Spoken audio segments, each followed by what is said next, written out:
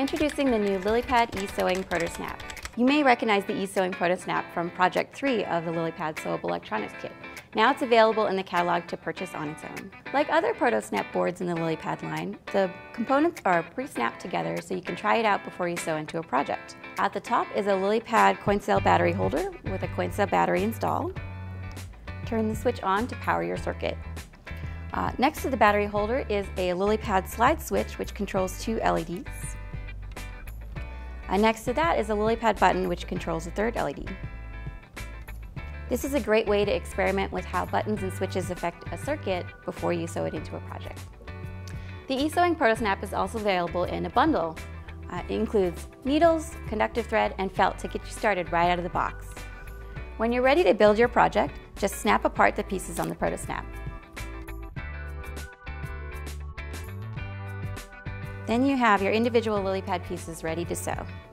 Remember to remove the battery before you start stitching. After you break apart the individual pieces, you can recreate the example circuit or design your own.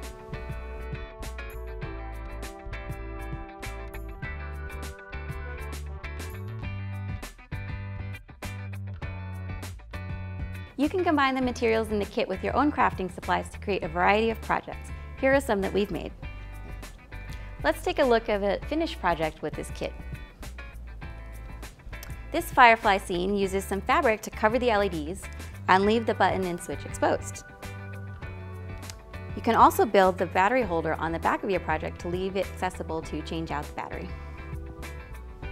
This is just one project that we have on our hookup guide with some printable examples and some circuit diagrams to help get you started crafting with this kit.